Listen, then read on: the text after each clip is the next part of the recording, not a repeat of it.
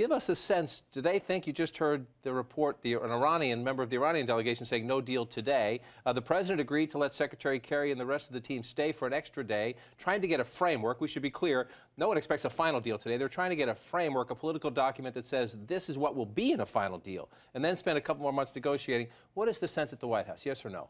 The White House is in a really tricky spot right now, both with the negotiations happening in Switzerland and then the political fallout back here in Washington. People continue to say that this is a 50-50 prospect at best. The big question right now is, they are making small incremental progress on some of the toughest issues, but does another day, another 2 days, another week actually get you to the decisions that have eluded these negotiators for 18 months now? And the longer that this drags on, and what we're hearing is that if anything that would be finalized would be far short of the real framework that we had thought.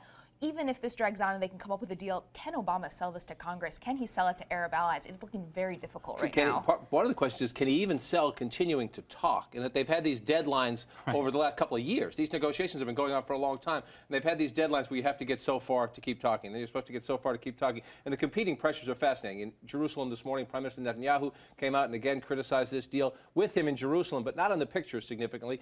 He did meet with the House Speaker, John Boehner, earlier today. Speaker Boehner did not come out when the Prime Minister made a press statement about the Iran deal there. The Speaker being careful not to criticize the President, I think, while he's overseas. The President last night, as I noted, checked in by video conference with his team there. And Peter, listen to this. This is Ed Royce, a leading Republican voice on foreign policy in the Congress, saying, look, what the Congress needs to do here, if these talks collapse, and he doesn't think the President's going to get a good deal, so Ed Royce's advice is walk away. And he says strengthen the sanctions and force Iran back to the table.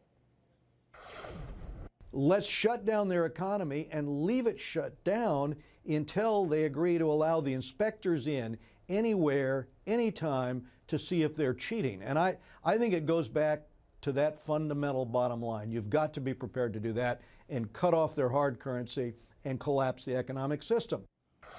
And that's a Republican voice, but a lot of Democrats also think the best approach here, if Iran doesn't say we're ready, is to just walk away and strengthen the sanctions. Yeah, to play hardball. And Republicans say either strengthen sanctions or just walk away or be prepared to walk away. Obviously, they don't think that we should be talking to Iran in the first place, and that President Obama, violated something by agreeing to do that in the first place. But Republicans have said that Obama has, crossed red lines before, like Syria is a good example that they say. And so that he has too much invested in this, that he's just going to keep going and going and going. They're going to give away too much, that this isn't just a practical hardball negotiation, and that President Obama is being too soft. That's the Republican line, which, is in keeping with their line on his foreign policy anyway. But we'll watch to say if they can get a loose framework. I don't think anyone thinks they're going to get what they sought at the beginning. The idea was a pretty tight framework right now and then finish the talks. We'll see if they can get that, or we'll see if the administration decides they do need to walk away. Sometimes walking away actually gets people back to the table. We'll see what happens. It does, but again, Obama has so much invested in just opening a relationship and a dialogue with Iran. So it just seems tough for him to back away from that. Really walking away at this point.